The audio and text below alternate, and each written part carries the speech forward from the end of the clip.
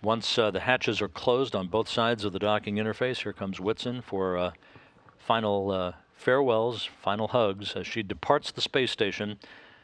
288 days into this mission.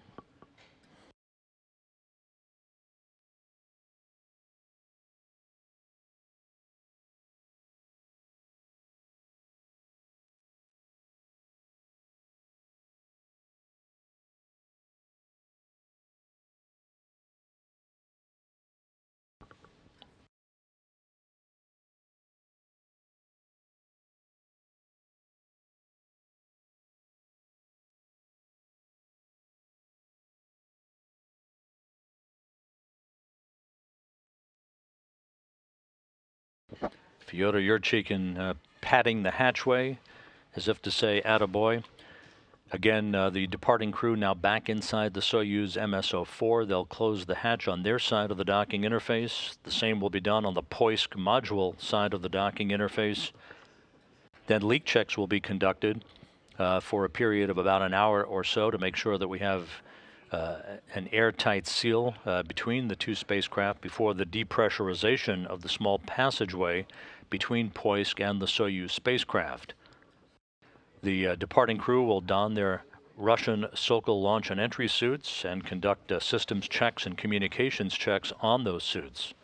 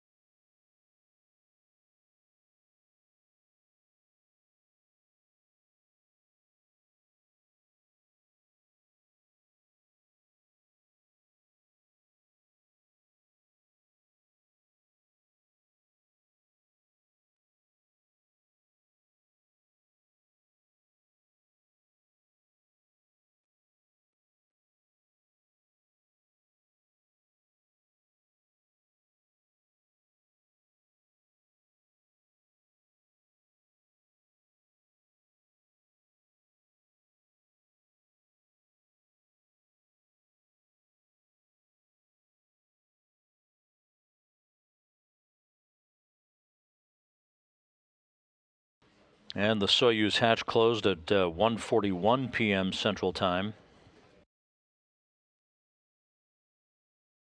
So Whitson, Fischer, and Yurchikhin now ensconced inside the Soyuz MS-04 spacecraft will stand by for the closure of the Poisk module hatch.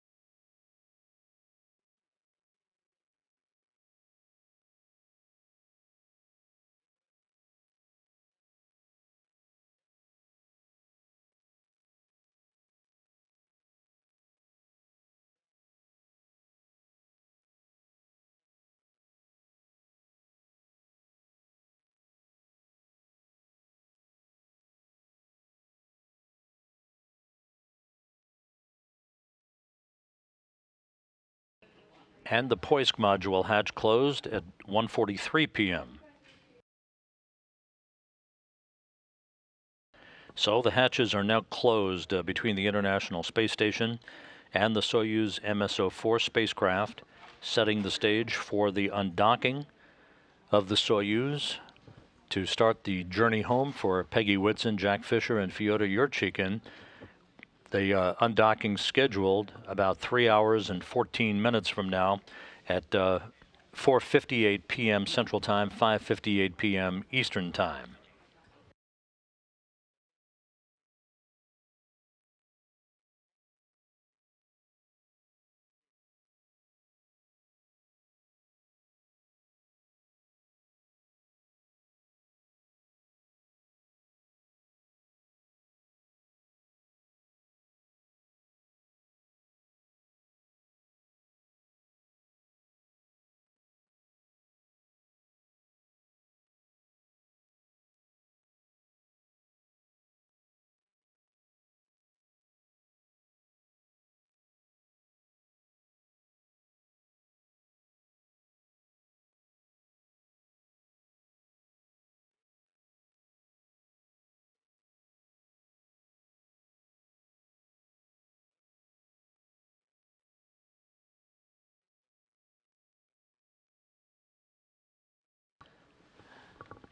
There is Sergei Rosansky in the middle of your screen as he ensured the hatch closure on the Poisk module side of the docking interface to the Soyuz MS-04. Randy Bresnik with his back to the camera, and Paolo Nespoli with the video camera on the left side of your screen, taking imagery of this first stage of the departure of the Expedition 52 crew from the International Space Station.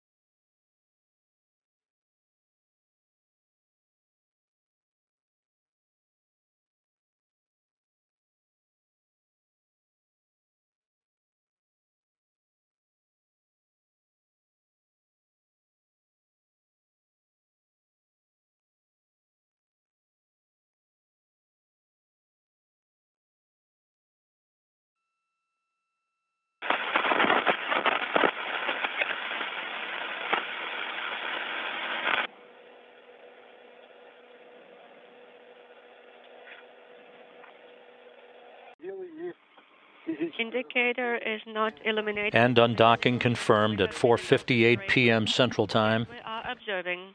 As the International Space Station and the Soyuz flew 252 miles over southeastern Mongolia. The free drift indicator is not illuminated. Guys, good luck to you on the station.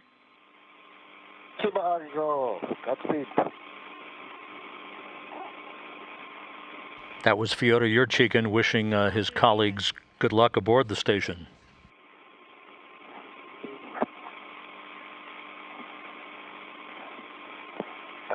Again, undocking occurring at 4:58 p.m. Central, 5:58 p.m. Eastern, as the station flew over southeastern Mongolia, 252 miles above the Earth.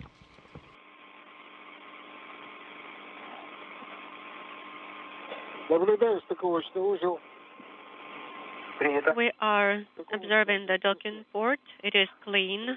Copy.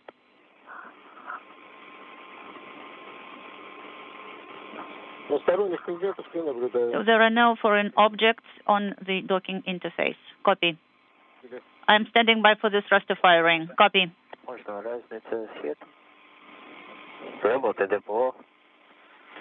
This thruster has fired. The PO has fired. The first separation burn is underway. 8 seconds. We have maneuver. Copy. Now the Soyuz into a roll program to reorient itself for the second of the two separation burns. Yes, the maneuver is done. We are standing by for the GSO in attitude. Copy.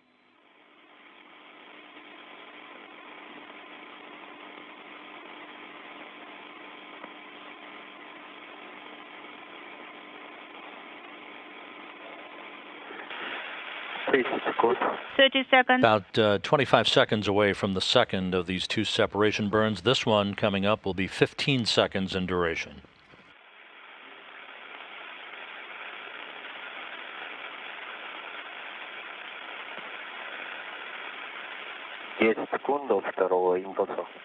So a few seconds until the second burn.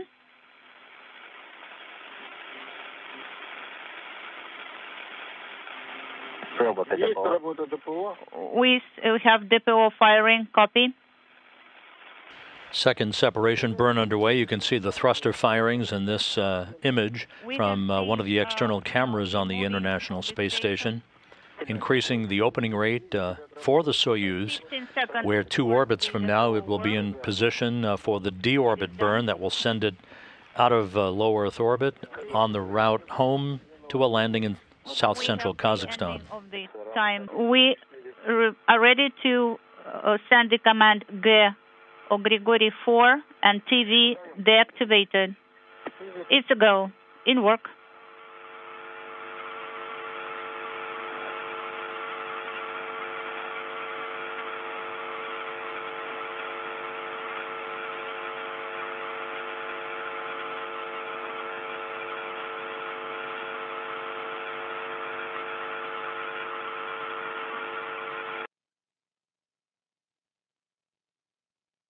And there's our video of the Soyuz MS-04 under its main chute and the nominal venting of hydrogen peroxide from the thrusters. Everything is in great shape. We should be seeing the jettisoning of the heat shield that will expose the altimeter that will provide altitude and rate of descent information to the Soyuz's computers. Everything is in great shape, just 11 minutes until touchdown.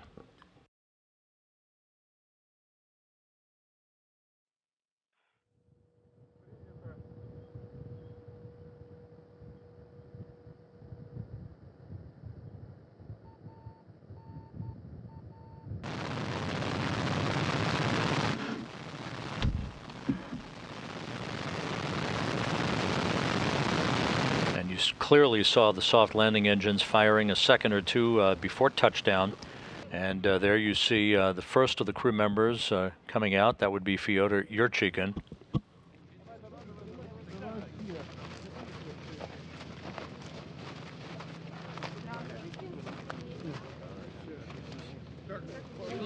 The 3 crew members were extracted in fairly rapid fashion. With no issues associated. They are now inside the inflatable medical tent at the landing site undergoing initial medical testing. I understand. Let's free up some space here. We put this down for the crew members.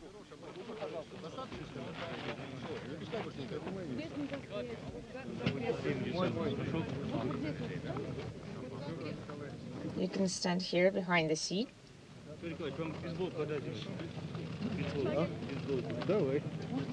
Should I give you the baseball hat? Over here, over here. Here.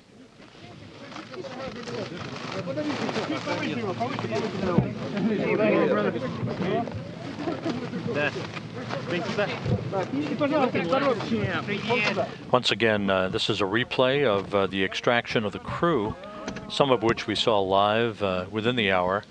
That's Jack Fischer, of course, back on Earth after 136 days in space with Fyodor Yurchikhin. Peggy Whitson was the last out of the Soyuz vehicle. She was seated in the right seat of the descent module. And here comes Peggy Whitson. So all 3 crew members now out of the Soyuz MS-04.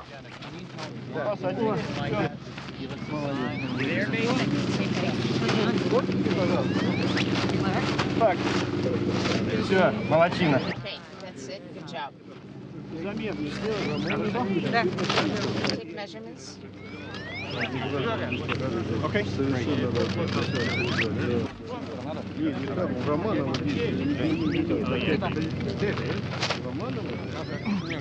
Делайте второй, наверное. At the landing site, they should be carried very short time from now into the inflatable medical tent for the start of medical testing and to get out of their Russian launch and entry suits. So let's move.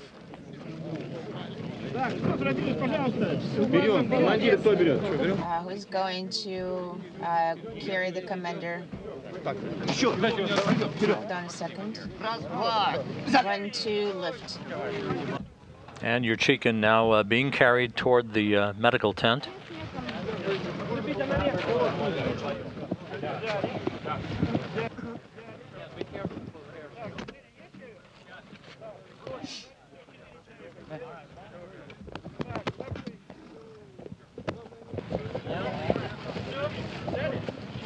Watch my shoulder.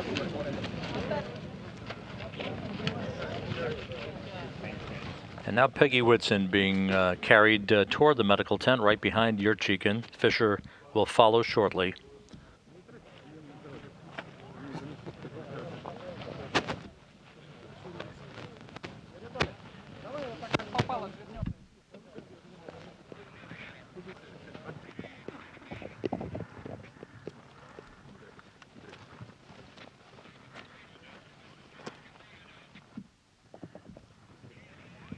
And Jack Fischer being carried toward the medical tent. All 3 crew members again will doff their Sokol launch and entry suits and get into more comfortable clothing for a period of medical testing. Peggy. Peggy.